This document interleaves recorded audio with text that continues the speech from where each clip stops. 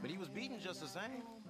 Now, it wasn't the master of the house, who my father loved, in a way, but his brother, whom my father hated with an almighty passion. He beat the slaves almost nightly, whip them, rape them.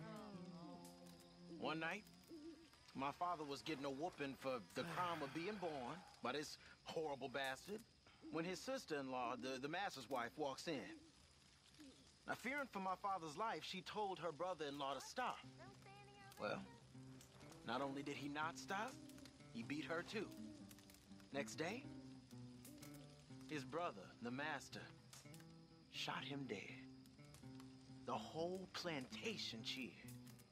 The master gave my father his dead brother's watch and told him as he did so, time will catch up with us all. A year later, he set them free and hanged himself the very next night. My father gave me that watch. Beautiful, big pocket watch it was. And now, I've gone and lost it fleeing Blackwater. When I get some spare money, I'ma buy myself another one to honor both my father and them folks that saved his life.